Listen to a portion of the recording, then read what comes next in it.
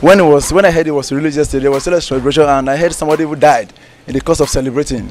Now they know what it made the arrest them. So we don't know about the arrest. What we know about they don't release our brother. Our brother don't come again. We don't say we go enjoy again. PDP. Now they share the money. So with you so much love Ibori.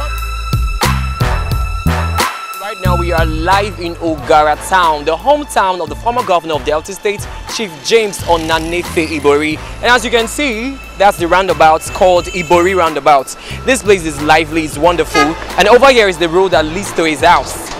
Okay, actually we're here today to find out from some of the indigents of this town as well as some of the residents what they think about him being released and the actual crime that got him convicted in the first place. Let's find out. It's no longer in news that Chief James Onanefe Ibori, the former governor of Delta State, has been released. So now, as an indigene of Oghara, how does that make you feel? Well, I'm very, very grateful to God because this is our prayer for a long time now.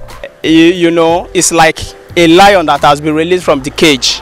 Ibori is a lion, so to say, in whole world. If you look at the social media everywhere in this world today, they are all happy because of just a single person that's been released from prison. The news is a great one, you know. Knowing that the man is finally out of jail should make everyone happy, you know, especially me. I'm happy that he's out. I happy say they don't release our brother. I really happy where we even grew for Ibori self. We dance, carry DJ for one of my brother place. Immediately we heard his release from UK. Everyone was overwhelmed and people were very happy, jubilation all over the place. It gives people many things to do when they don't get work. So when I hear say they come, and they happy. So we happy say Ibori don't come, sha. Because as he come now, we say this Christmas I go make wele for us. Everything go they gallant. I believe it's coming out.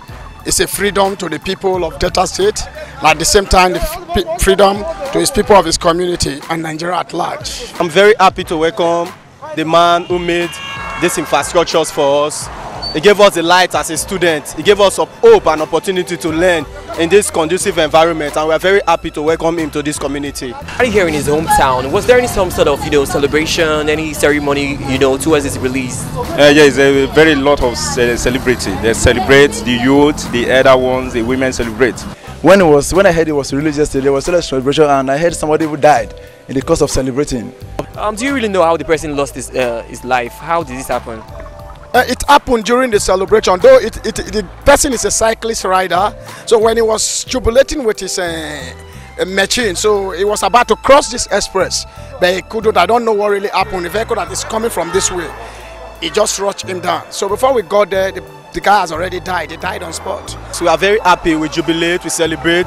Like everybody was like happy that the man that did this good thing for us is already back. Okay, now as you can see, we are right now in front of the residential apartments of the former governor of Delta State, Chief James Onanefe Ibori, right here in his hometown, Oghara of Delta State, Nigeria. And standing right next to me is Mr. Samuel. Good afternoon, sir. Good afternoon. So now that it's been released, what can you say is the way forward for him? What's is the next line of action that he's likely to take? The way forward, my boss is not only the way you used to say. He's not only a politician. He's a businessman. He will come home, but politics in his blood. Mandela got convicted or went to prison. He came back and became president. Obasanjo, former president, went to jail, came back and be president. And Ibori is out now. I leave the rest to God too. He's coming back. I believe he's going to, even in the prison, he's still playing the politics. Anybody who is coming as a governor in Delta State, always be a person of Ibori. So therefore, Ibori is still on ground politically. When you talk about the federal, and I believe he's climbing there, and I believe he has one or two things over there. Make him help us beg our brother so that they go fit pay secretariat where they pay workers where if money dey the town now Christmas go make gono. That's how it just be. I beg light, make our lights dey stable. No light, we gonna pay light bill all the time. I beg. I will expect him to be calm, be smart, and be alert, because one thing we have to say is just coming out. We don't expect too much from him, but we just expect him to be relaxed and do the good that is is known for. Now there are speculations actually that renovation is going on and preparations, in respect of his release. So how true is that? How are you guys preparing towards his homecoming? Definitely, we can't wait to see him. We are expecting him very, very soon to come home, to come and see his people, to come and relax. We can't wait to have him back. Yes, but what he did is far, far beyond imagination. We cannot compromise it. Hence, he should not be criticized because he has done a lot. The airport in Asaba, Ibori are the one that doing the foundation of the airport. And when you come to Oghara Kingdom, Ibori have brought us Delta State Teaching Hospital at Oghara.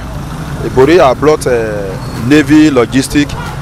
Ibori have brought Mopo 51. Ibori have do many things. Wetin do for Oghara? That time wey dey roll, Odio are not dey Oghara.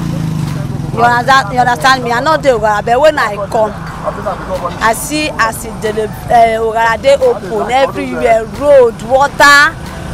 You understand me? And people not get job, he give them job. Wow. People every say they not even get money where they beg. He buy motor for them, take do transport. He buy Okada for some, they take the onto themselves. So what really actually got him convicted in the first place? These are witch hunting. Politics is a very dangerous game. Sure, you understand? Politics, I don't want to go into that. Politics is a very dangerous game. Obasanjo have been in prison one way or the other. We can say maybe military era. Many people have got convicted. There was, during those time of his trial, there was a lot of allegations against him, like some allegations bordering on money laundering and some other financial misconduct. So I guess that was the reason why he was convicted. I don't know because I am not a judiciary, I'm not a government. People say several things about him. Maybe he's being framed anyway. So I don't know why he's been, they said he's convinced, fraudulence and all that. But I don't say that because even while he was in governor, the allocation of the state is not much. Now they know what made they arrest him. So we don't know about the arrest. What we know about they don't release our brother. Our brother don't come again. We don't say we go enjoy again. PDP. Now they share the money. So we so much love Ibori. That this man is totally innocent of what happened, but it's because of political people who call themselves political godfather, who spread themselves and feel that okay, the rest should come about before them. That is the reasons why this man was suffering in jail, and I believe that is what has happened. Nothing like money laundering. Ibori has never picked a pin from this state. We'll keep you guys posted, so please keep watching BattaBox.